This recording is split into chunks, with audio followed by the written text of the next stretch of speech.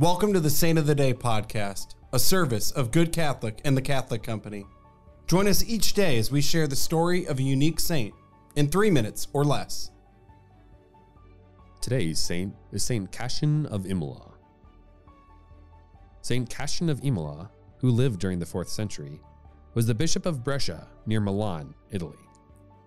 When a wave of persecution erupted under the Roman emperor, Cassian fled to Imola, Italy, where he found work as a schoolmaster, teaching children how to read and write.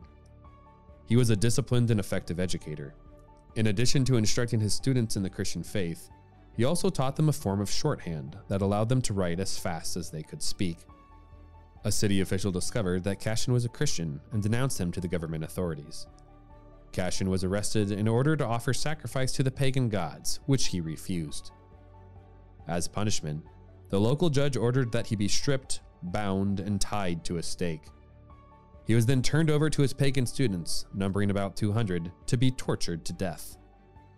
His students used their iron writing instruments to mercilessly carve into his skin and slowly stab him to death. Saint Cassian died from the many wounds inflicted all over his body.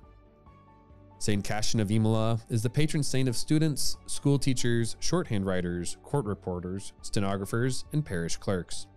His feast day is August 13th. Take a minute and thank God for the wonderful teachers you had in school. And if you were ever bad in class, say a prayer for those men and women who put up with you.